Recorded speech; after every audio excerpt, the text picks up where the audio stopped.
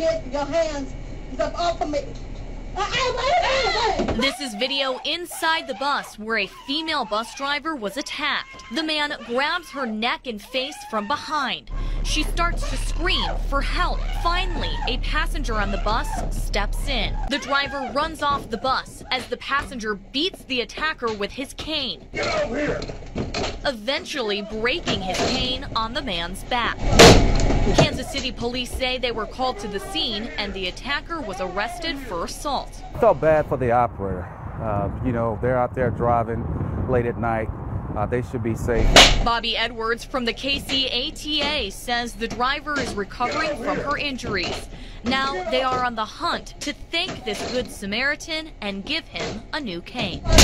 Because without him, our operator could have been harmed even more. So we really want to reach out to him and bring him in and thank him, you know, and as I said before, as well as replace his cane.